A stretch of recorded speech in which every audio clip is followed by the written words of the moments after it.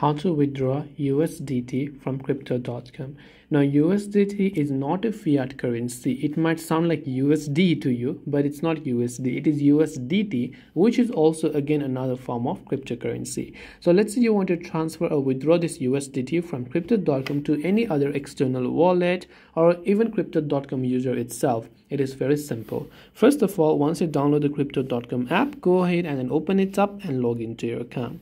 Once you log in, you simply have to go to the transfer option. Once you go to the transfer option that you can see here, you can see crypto transfer to deposit or withdraw. So you'll select the option called withdraw, and after that you have to select whether you want to withdraw this crypto to users, which is crypto.com user or crypto.com exchange or external wallet. So if you're trying to send to an external wallet, you can select that and paste the wallet address after selecting USDT from the menu, and once you've entered those, your transaction will be successfully sent.